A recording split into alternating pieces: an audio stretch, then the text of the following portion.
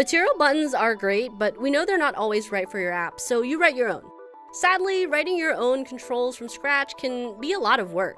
Desktop users expect hover highlights, focus, and keyboard shortcuts, which is tricky to get right. It goes something like this.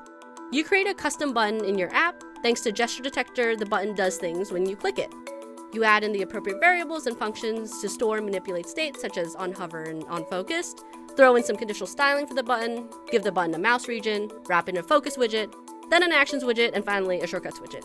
Not to mention, nesting order matters for 3 of the 4 widgets, so if you accidentally put focus on top, nothing works. So tedious. Oh my build method. Okay, so your build method has become a bit unwieldy. It's now at least 4 widgets deep, not including the gesture detector. So before you write all this boilerplate, check out FocusableActionDetector, which combines all the functionalities from actions, shortcuts, focus, and MouseRegion into a single widget. Instead of nesting all 4 widgets, replace it entirely with FocusableActionDetector. Give the FocusableActionDetector the same information that you passed to the previous widgets: the map of shortcuts, map of actions, a callback for focus changes, and finally a callback for hover changes. There you have it, a focusable button with hover effects and keyboard shortcuts. All the functionality you want without having to make sure that you're manually nesting 4 different widgets together in the right order. For more info on Flutter and all the other widgets, head to flutter.dev.